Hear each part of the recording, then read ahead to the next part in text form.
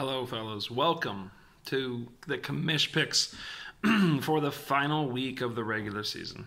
This has been quite the journey to get here.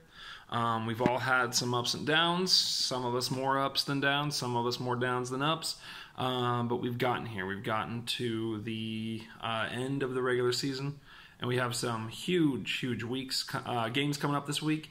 And we have some big decisions as a league. I think I like this idea that Adam put forward of dropping our rosters down to something like 20 to 25 players and then having a supplemental draft. So we'll have a rookie draft, rookies only, right after the NFL draft. And then we could set our taxis and then drop our active roster, non-taxi rosters down maybe by... like week 2 of the preseason, maybe week 3 of the preseason, we'd have to do a forced drop to 22, and then or to 20 or 25 or something, and then do a supplemental draft. So I think that's a good idea. I like this idea. It does create more fluidity. Like Adam said, you're not going to lose your best players, so you're not being punished for having a good initial draft. Which is important in a dynasty. It is important to do that initial draft right. Otherwise, you do get into trouble. I think people forget, though, how quickly the NFL turns over, especially at certain key positions. And, I'm looking at 2 really good running backs for me this season. One has been the league for 1 year, and one is a rookie. So, especially at the running back position, that's where you get more turnover. Kind of a reason maybe not to always hold on to your elite running back. If this is year 4 or 5 of that guy being elite, that might be something to start looking at trade offers for. Maybe not just hold on to them because they've been good for you. I know that we're looking at some players this year who seem to be just falling off a cliff in terms of their production. Players that maybe are a worry for certain players. We are in a good heyday of running backs right now. There's some good young running backs. That's kind of the fantasy return to running backs the last few seasons, where there was the big quarterback or wide receiver push for a while there. So, anyways, not going to get too much into strategy right now. I'm going to start talking about our games, which are huge this week. This is such a good week of matchups in our league. Not every score is projected as being close, but the implications are huge across the board. There's only like 1 or 2 games. Sorry, I got something in the old eye here. I might be getting a little visitor here. One of our helpers is coming in. I brought a little pumpkin pie to work today, and I'm having a teacher that's requested some is having a helper come deliver it for her, so she may be coming in, so I may be distracted for a second. But let's jump into this very pivotal, very, very big week. And the game I'm going to start with is a very good game. It was between Mark and I. I consider this for game of the week just because of the seemingly competitive nature of the game. God, there's just something in my eye. Sorry, dudes. All right, Mark and I are very, very tightly locked in this matchup. I am 9-3. He is 7-5.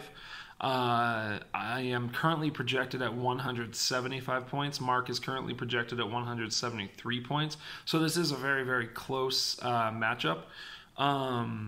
And there's just a couple keys to me in this game. Well, when it's this close and both teams are expected to score a good number of points, every matchup is important down the roster. But I'm looking at Chris Godwin versus Michael Thomas. Chris Godwin, definitely. I was excited about getting Chris Godwin when I got him late in the draft. I think that was something I was targeting. I was like, I want Chris Godwin. I don't know that he'll be priority for a lot of people, and the dude has just been unbelievable for a guy drafted as late as I got him. Michael Thomas, on the other hand, spent some of this year was highly drafted, spent some of this year without Drew Brees. Maybe that would have caused people to expect his numbers to go down, but he has been absolutely incredible as well. I think he's the top fantasy wide receiver this year, despite losing Drew Brees for a portion of the year, which is amazing in its own. So you got Chris Godwin projected at 17 points. I do. Mark has Michael Thomas projected at 23.9 points. Very, very not a close. I mean, that's a 6-point spread, but I would think that the way Chris Godwin has been scoring, I'm excited about that matchup. I think that if Chris Godwin wins that, if he can beat Michael Thomas, I win this game. I think that's definitely sure. If Chris Godwin can beat Michael Thomas, I win this game. I don't think I need him to. I think I need him just to be competitive with Michael Thomas, but if he wins, I win. Saquon Barkley against Green Bay for me. That's a pretty good matchup. Green Bay's defense has given up the running yards this year at times, pretty consistently actually. And Mark Ingram against the San Francisco defense for Mark. If you have a piece of that Baltimore offense, you're happy right now. And I guess I'm not sure. I believe in the San Francisco defense. I believe in the Niners. But they only have Mark Ingram projected at 16 points there, and he's been doing really well. So that's a key for me. That's a key is that running back matchup. Saquon versus Mark Ingram seems like an automatic win for Saquon, but he's been playing kind of like crap. The offensive line is crap, and he hasn't been getting very many points the last few weeks. So I need him to win that. I can't have Mark Ingram win that and have me win. So I think if Chris Godwin wins the matchup against Michael Thomas, I win. And if Mark Ingram wins the matchup against Saquon Barkley, then Mark wins. Neither of us need those wins to happen, but if they do, then I think we win. So if Chris Godwin beats Michael Thomas and Mark Ingram beats Saquon, then we'll kind of go back to the drawing board a little bit. But those are some swing matchups for me in this game, and I am picking myself to win because it's the last week of the regular season. I got to get this victory. I want that first round bye. I don't want to play some dangerous team, probably like Burt or. It might be Mark again, honestly, in the first round. It could be a Daryl, a Sean. It could be a JD. The dangerous teams that could be lurking around that first round. I don't want a part of that right now. I want that first round bye. I want to be in the semifinals. So I'm picking myself to seal up that first round bye, get to double-digit wins, which I'd be stoked about, very happy about. Possibly tie Steve. It would be looking like for record. He would still have the points advantage over me, but I would love to be in that position, tied for first place with a point differential being the tiebreaker there. Okay, next game. Another huge game. Daryl versus Sean. A lot hinges on this game. Because of another pick I will be making later, Daryl has to beat Sean for Daryl and JD to have a chance. If Daryl doesn't beat Sean, I don't think that either of them have a chance. I think that, they still would. They still have a chance. There's one other situation where they could get in. But Daryl needs to beat Sean for them to feel at all like there's a chance, I think. So right now, Daryl 5-7, Sean at 6-6. Daryl is projected for 171.5, and Sean is projected for 155.25.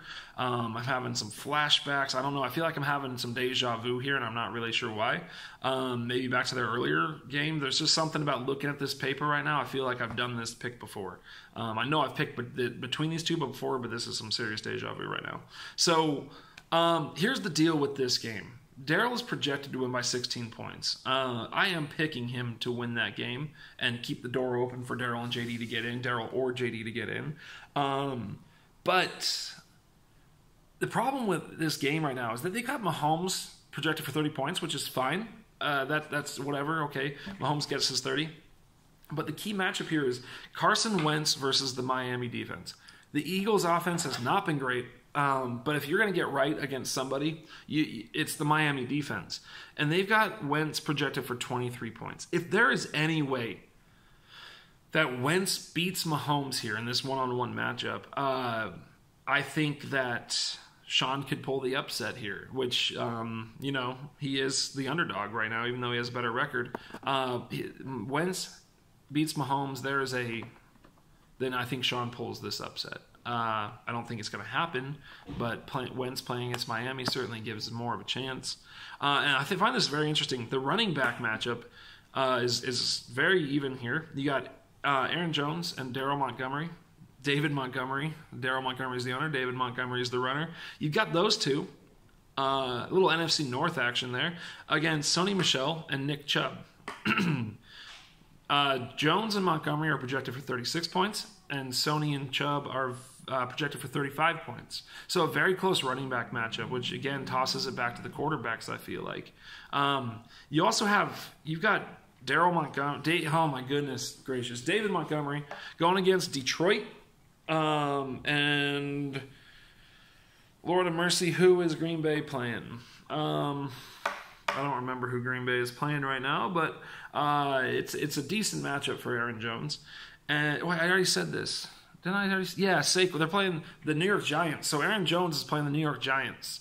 And David Montgomery's playing the Detroit Lions. So you can get some yardage against those teams. The Patriots, Sony Michel, they're playing against Houston, another team you can run on. And the Browns are playing, I don't even know who they're playing right now. I should have looked that up. But it's a very even projection for those running backs. So I think the difference will come down to the quarterback duel there. And I'm picking Daryl. Daryl for the win. Give himself and JD a puncher's chance here. All right. Next game, JD versus Adam. Not as important because I don't think it'll be close. Right now, JD's at 5-7, Adam's at 2-10. The projection's 173 to 128 in favor of JD. JD has a huge flex advantage here. His flex players are projected at 34 points. Adam's are projected at 11. So I'm picking JD to win that walking away, and I think he puts himself in position to capitalize if Sean or Bert lose. JD is putting himself in a very strong position there. Daryl has to have Sean and Bert both lose. If either one of them wins, Daryl is pretty much out. JD has to beat Adam to sneak into that 6th spot. So very important that JD wins. I think he will. I'm projecting he will. Not surprised, to anyone. Next game, Phil versus Lucas. Nothing on the line here whatsoever. Lucas is in. Phil is out. Lucas is 8-4. Phil is 2-10. It's projected 144 to 182 in Lucas's favor. Just an idea of the talent disparity or the opportunity disparity.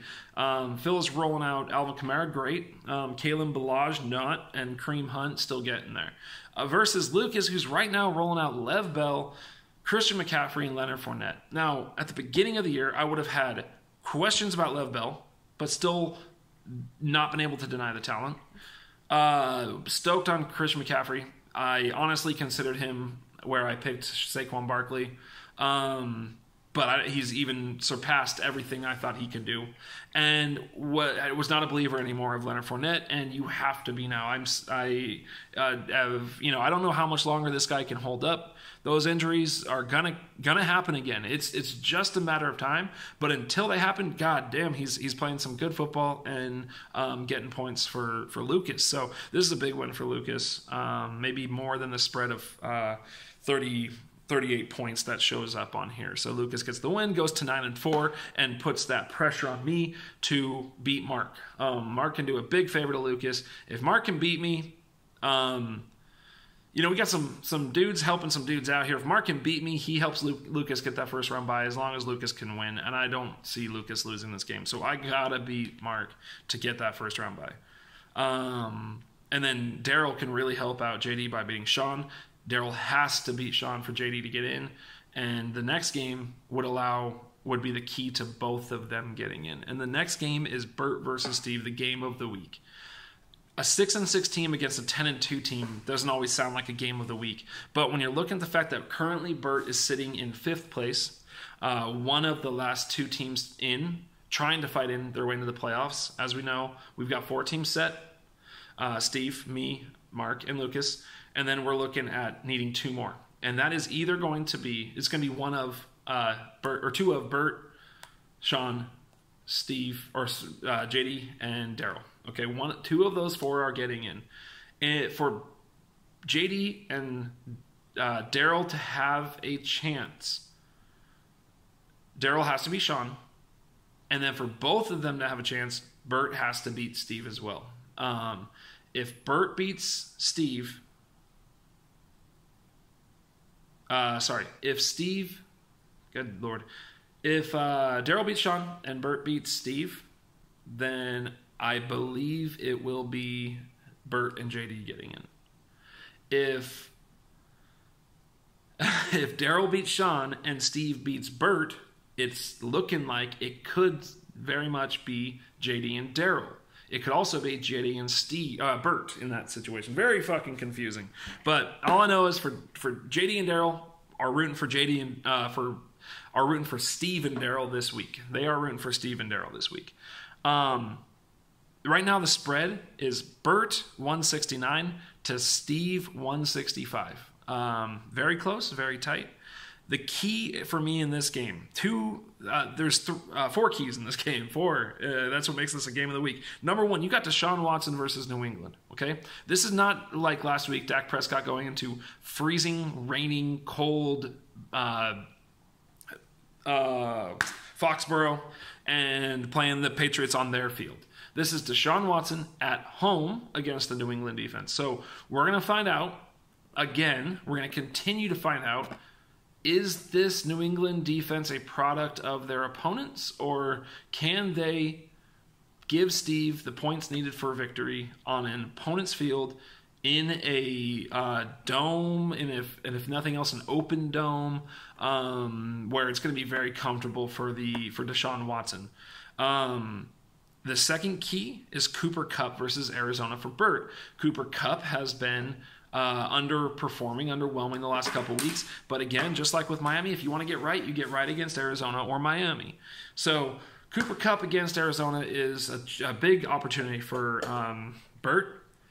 Deshaun Watson for New England is a must-have for Steve in terms of proving that this New England defense is not going to shut everyone out, because but here's the issue, is that if Deshaun does that for Steve, he is also kind of hurting himself, because Steve is playing the New England defense against Deshaun Watson.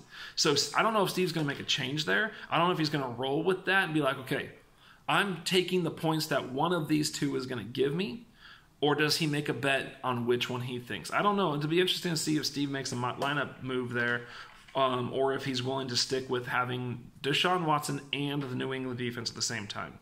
Speaking of the New England defense versus Houston, Bert has the Bears defense versus Detroit. Now Jeff Driscoll's beat up, and the Detroit Lions are starting undrafted quarterback something Bluff. I don't know, Blough, Blow. I don't know. It blows for them, that's for sure, and it's great for the Bears defense. On tonight, Thanksgiving. You got happy fucking Thanksgiving, you guys. What the fuck is wrong with me? Oh my gosh. Happy Thanksgiving to my good friends all over the world.